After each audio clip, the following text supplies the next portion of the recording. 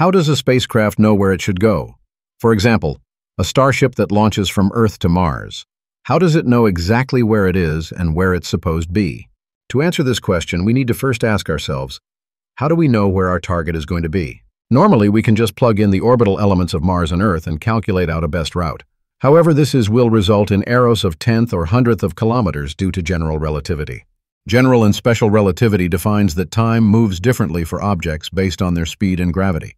Modern orbital mechanics refines itself by Einstein's relativity, providing us high-precision long-distance navigation and GPS-like timing. Knowing the precise location of the target, the spacecraft will be set to an orbit known as the interplanetary Hohmann transfer orbit.